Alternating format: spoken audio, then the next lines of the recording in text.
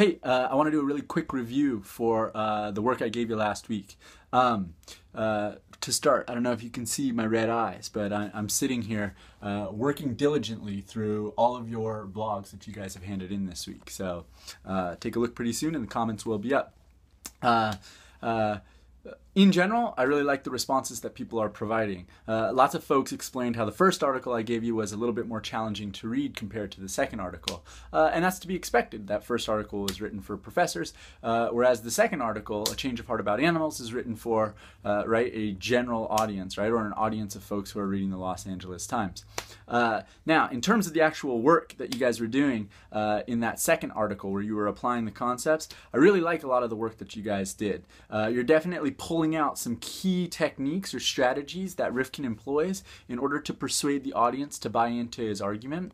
And you guys have named all sorts of things. Folks talked about the organization of the text. Folks talked about a lot of the word choice that he used, the naming of the animals, right? There are tons and tons of different strategies that Rifkin employs.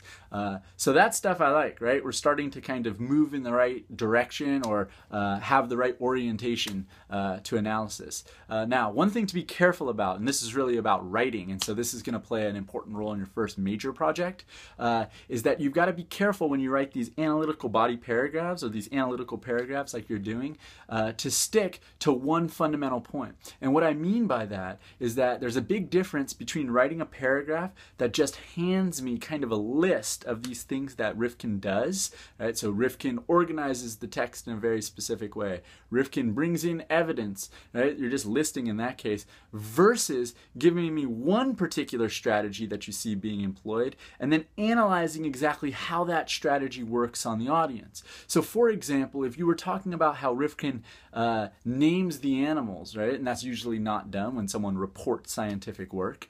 Then you explain how that naming of the animals impacts the audience in ways that not naming the animals wouldn't do. In other words, you need to really get into the impacts on the audience. And so you would really only be talking about one strategy in a paragraph, and yet it would take an entire paragraph to explain how that strategy helps the audience buy into a particular position.